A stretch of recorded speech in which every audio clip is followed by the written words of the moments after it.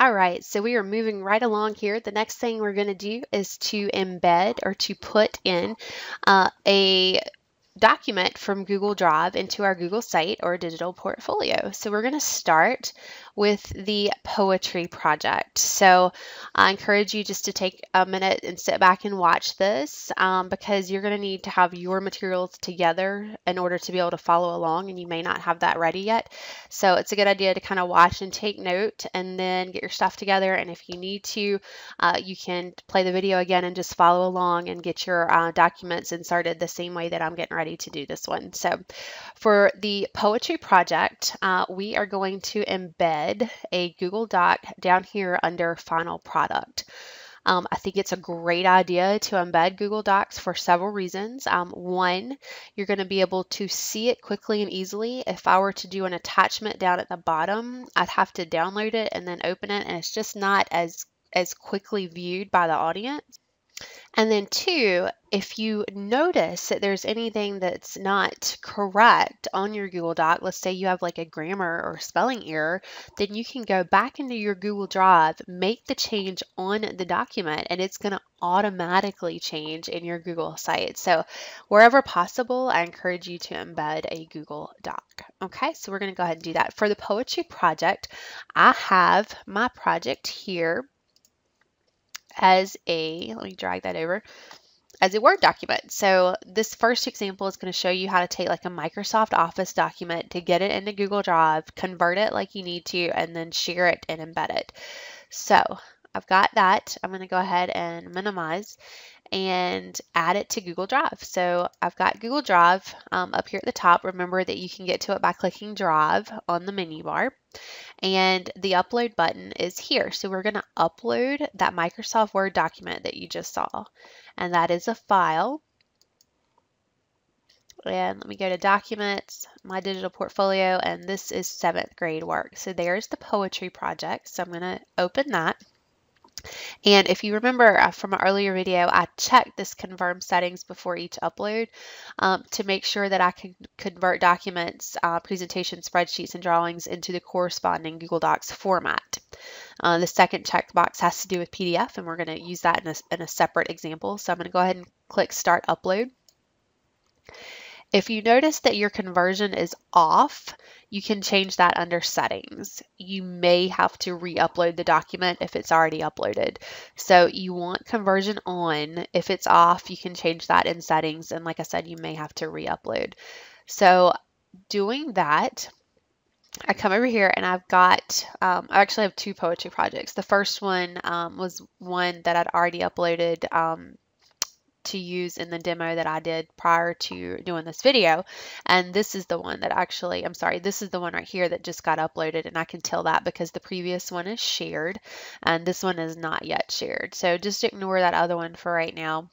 Notice that I can go ahead and share it here, but I'll show you another way to do that too. So I'm going to go ahead and open it here. And this opened as a Google Doc. Now notice it still has the .docx file extension, which is indicative or indicates the Microsoft Word format that I originally got this from.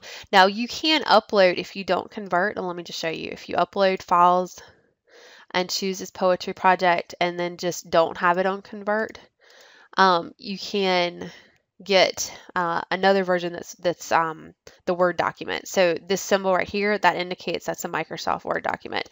And if I click on it, it's going to load a preview, but it's not going to allow me to edit it. So let me X out of that. Okay, so that's kind of the difference. So we were on this one right here, and I want to share it. So you can share it by clicking it here, and then you can do more, share, and then share again. Or with it open, you can come in here and choose the blue share button in the top right corner.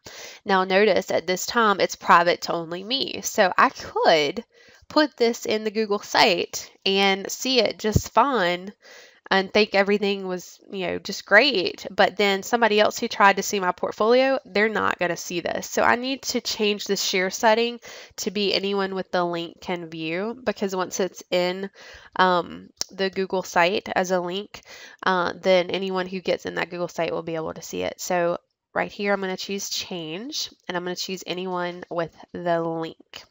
Can view. Make sure it's can view. You don't want people editing. And then I think it's a good idea too, if you're doing this, with a teacher, or, maybe you have a partner that you're working on this with, you go ahead and add them as an editor, and then as the document evolves, or if you go back and notice something later that needs to be changed, you can edit it here, and then it'll automatically save on that Google site. So that's one of the really great things about the Google products. I'm going to click cancel and make sure, again, it says anyone who has the link can view. And if I hover over that share button, I'll see again that anyone with the link can view. So we're good. This is in Google Drive now. It is shared appropriately. I just need to put it on the site. So I'm going to go ahead and choose Edit Page. And instead of coming soon, I'm going to insert document. And now it found both of them. So obviously the one that's most recent is the one I want to use. Again, the other one I used when I was first doing videos and examples a while back. So I'm going to click select. And I have some options. I can put a border around it. I can include a title. How about I just do poetry project? And then I can do a height and a width. So the height, obviously up and down. I may want, if it's a really long document, I may want to come up on the pixels. You don't have to, but this is just a recommendation, so there's not quite as much scrolling down as there would be with a shorter document. And then with the width, it says to leave empty for 100%. That means going across the whole page. We're going to just totally leave it empty and go for that. So I'm going to click save. Okay, now it looks like it's not going to go across the whole page, but it will. I just have to click save. Again, I've got options for align left, center, right, and if I had text wrapped around this, I could wrap the text around. I'm going to go ahead and click save. And now I see that it did indeed take up the entire width of the space it had. And I can scroll down here and see that entire thing. Now it looks like if I just made it a little bit longer, as far as pixels were concerned, I wouldn't have to scroll at all. So let me edit page and just adjust that setting. So instead of 800 pixels, let's do maybe like 1100 pixels. Click save, save. And now I don't have a scroll bar, and that's a good thing. So that was a pretty good guesstimate, 1100. Okay, so that's how you embed a Google Doc.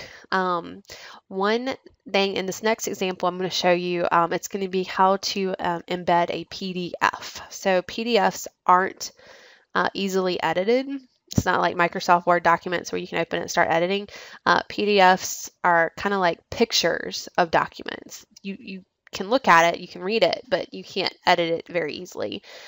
So we're going to go ahead and do that example now too, because if you have a PDF of your work or whatever it is, your product, this would be a good way to embed that as well. So for the climate change project, so let me come under here under climate change, we have a PDF. So I'm going to upload it just like I did previously, and there's the climate presentation.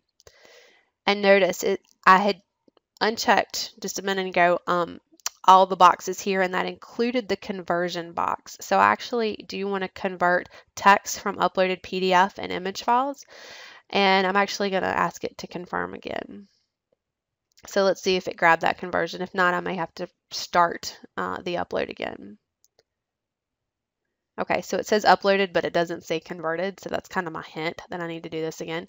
So let me upload the PDF again with conversion on.